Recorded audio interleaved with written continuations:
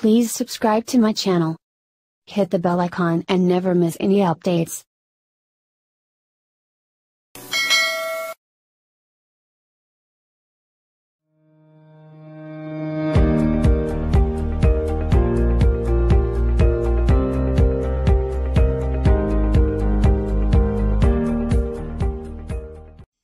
Hello friends, Assalamu alaikum. Welcome back to my channel Sumi's Home Chef.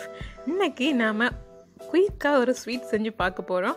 அதுவும் வெறும் 3 பொருட்களிலேயே ரொம்ப சுலபமா செஞ்சு முடிச்சிடலாம். நிறைய பேர் தீபாவளிக்கு ஸ்வீட் செய்யறதுக்கு கூட டைம் கிடைக்காம வீடு விட்ட வேலை வேலை விட்ட வீடு அப்படின்னு இருப்பாங்க. ஸோ அந்த பிஸி ஷெடியூல்லையும் இந்த மாதிரி டக்குன்னு ஒரு ஸ்வீட்டை செஞ்சு உங்களால அசத்த முடியும். அதுக்காக தான் அந்த சூப்பர்பான ஈஸியான ரெசிபி நான் இங்கே அப்லோட் பண்ணியிருக்கேன். ஸோ இது எப்படி பண்ணுறதுன்னு வாங்க பார்க்கலாம். இந்த ஸ்வீட்டை பண்ணுறதுக்கு நமக்கு 1 கப் அளவுக்கு தேங்காய் வேணும், 1/2 கப் அளவுக்கு ஒயிட் சுகர் வேணும். அதை இன்னும் நெய்யில் தாளித்து டெக்கரேட் பண்ணுறதுக்காக ரைசன்ஸ் அண்ட் கேஷ்யூஸ் வேணும். ஸோ 1 ஸ்பூன் அளவுக்கு நெய் சேர்த்துக்கலாம். கடாயில் சேர்த்ததுக்கு அப்புறமா அதுலேயே முந்திரியையும் ரைசன்ஸையும் நல்லா வறுத்து எடுத்துக்கலாம்.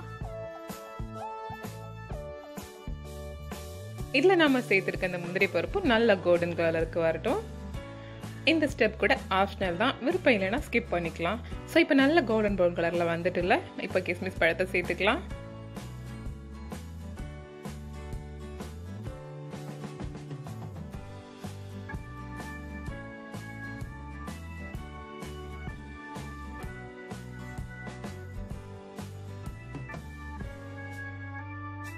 இப்போ நம்ம ரெண்டையுமே நெய்யில் நல்லா வறுத்து எடுத்தாச்சு. இதை ஒரு பிளேட்டில் ரிமூவ் பண்ணி வச்சுக்கலாம். ரிமூவ் பண்ணதுக்கு அப்புறமா அதே நெய்ல நாம வச்சுக்கக்கூடிய 1 கப் அளவு தேங்காயை நல்லா வறுத்துக்கலாம். இதை நாம ரொம்ப நேரம் வறுக்கணும்லாம் இல்லைங்க, 1 நிமிஷம் வறுத்தாலே போதும். ஸோ 1 நிமிஷம் இதை நல்லா நெய்ல வறுத்ததுக்கு அப்புறமா இதுல நாம 1/2 கப் அளவுக்கு சுகர் எடுத்து வச்சிருக்கோம்ல, அதை சேர்த்துக்கலாம்.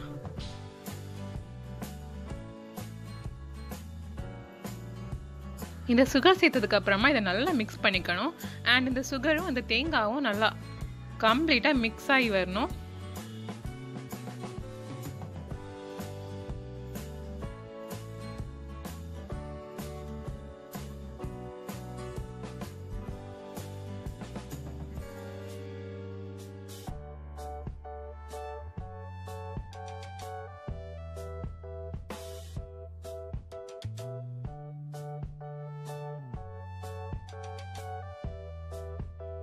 இந்த பாலை நாம எதுக்கு சேர்க்கிறோம் அப்படின்னு பார்த்தீங்கன்னா, இந்த பால் அந்த தேங்காயில் நல்லா கம்ப்ளீட்டாக அப்சர்வ் ஆகி நல்லா ஸ்டிக்கியாக ஒன்னோடு ஒன்று ஒட்டுறது மாதிரி வரும். ஸோ அந்த மாதிரி பண்ணும்போது நம்ம கட் பண்ணி எடுக்கும்போது பர்ஃபி மாதிரி உங்களுக்கு பெர்ஃபெக்டாக வரும்.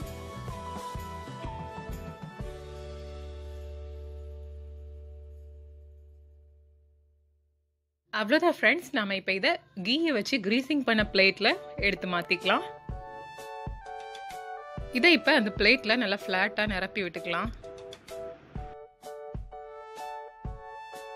அண்ட் இது நல்லா கூல் ஆகிறதுக்கு முன்னாடியே நம்ம சூடா இருக்கும் போதே நைஃபால என்ன ஷேப்ல வேணுமோ அந்த ஷேப்ல கட் பண்ணி எடுத்துக்கலாம். ஸோ ஃபர்ஸ்டே இந்த மாதிரி நம்ம கட் பண்ணி விட்டுட்டோம்னா இது ஆறுனதுக்கு அப்புறமா நமக்கு அந்த ஷேப்பா எடுக்கிறதுக்கு ஈஸியா இருக்கும்.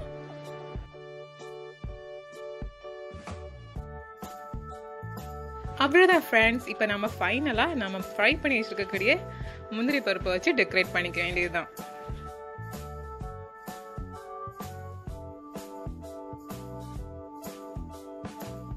அவ்வளோதான் ஃப்ரெண்ட்ஸ், நம்மளோட சூப்பர்வான கோகோனட் பர்ஃபி வெறும் 3 பொருட்களால் ஈஸியாக செஞ்சு முடிச்சாச்சு. உங்களுக்கு இந்த வீடியோ கண்டிப்பாக பிடிச்சிருக்குன்னு நினைக்கிறேன். அப்படி பிடிச்சிருந்துச்சுன்னா மறக்காமல் லைக் பண்ணுங்கள், ஷேர் பண்ணுங்கள். அப்படியே இன்னும் இன்ட்ரெஸ்டிங்கான ரெசிபிஸ் பார்க்குறதுக்கு என்னோட சுமிஸ் ஹோம் செஃப் சேனலை மறக்காமல் சப்ஸ்கிரைப் பண்ணிக்கோங்க. தேங்க்யூ ஸோ மச் ஃபார் வாட்சிங்.